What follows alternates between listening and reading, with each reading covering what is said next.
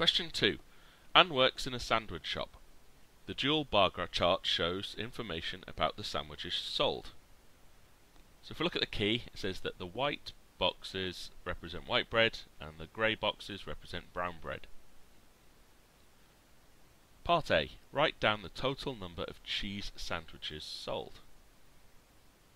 So if we look at cheese, we can see we have two bars, the white bread and the brown bread. So for white bread, we read off where the top of the bar is, and that says it's 6 according to the frequency. So just to remind myself of that, I'm going to write it above the bar. So I have 6 sandwiches. The brown bar is exactly the same height, so that's also going to be 6. The total number of cheese sandwiches then must be both of those numbers added together. 6 add 6 is 12.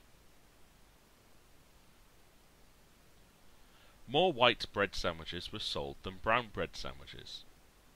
Part B asks, work out how many more white bread sandwiches. So to find out how many more white bread sandwiches than brown bread sandwiches there are, we need to know how many there are of each. So I'm going to continue on by labelling each of the bars on my graph to find out how many of each colour was sold. Starting with ham, we can see that the white bread bar is somewhere between 10 and 12, meaning that must be 11 sandwiches. For the brown bread, that would be 10. For egg, same idea, between 10 and 12 means there were 11 sandwiches sold. And the brown bar lies between 2 and 4, which means 3 sandwiches were sold. Oops. Now there's two ways to actually approach this question. We want to know how many more white bread sandwiches there were. So we could look at the difference in each of these bars and add the differences together. For example, there's 1 extra ham sandwich and there are 8 extra egg sandwiches, which means 9 sandwiches difference. That's a perfectly acceptable method, and as long as you show you're working out, you will get full marks.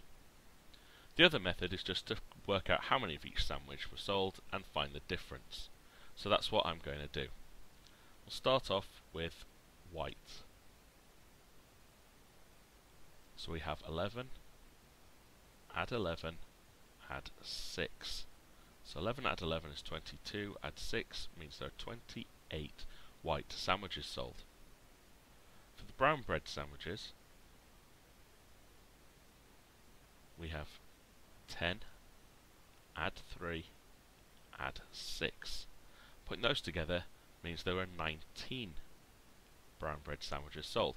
So the difference between these two, you just take one away from the other. 28 take away 19 is going to leave you with 9. So both methods will give you exactly the same answer, and as long as you show you're working out, you'll get full marks. If you forget to work out what the difference is, you will lose your answer marks. Be very careful that you've read the question and answered what it was looking for.